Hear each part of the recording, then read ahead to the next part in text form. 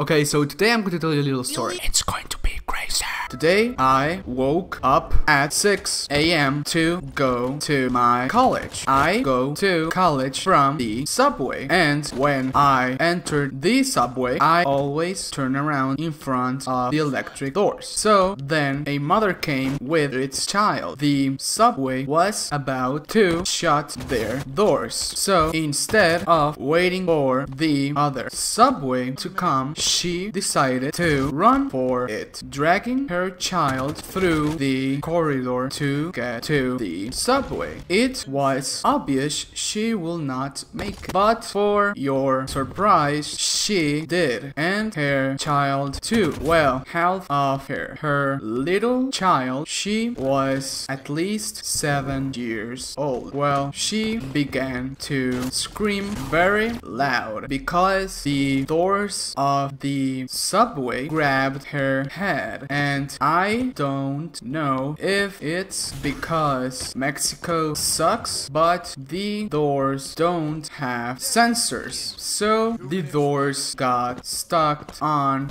their head. Hi, net this.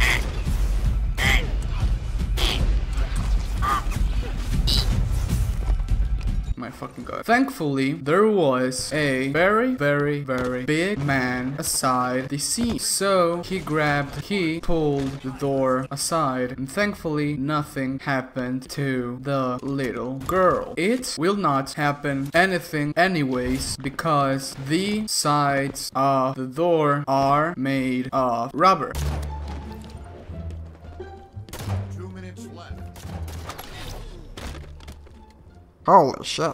But you can tell I am an awful human being because even though I was trying to help, inside my head I was laughing because the face the little girl made was hilarious, and it was something like this. Thankfully, nothing happened to the little girl. She was okay. She did laugh a little bit after a while, and her mother too, so yeah. Okay guys, as over there, if you guys like the videos, drop a like on it. I'd really appreciate it. Bye bye, take care, and I love you very much. Thanks for watching. Mwah.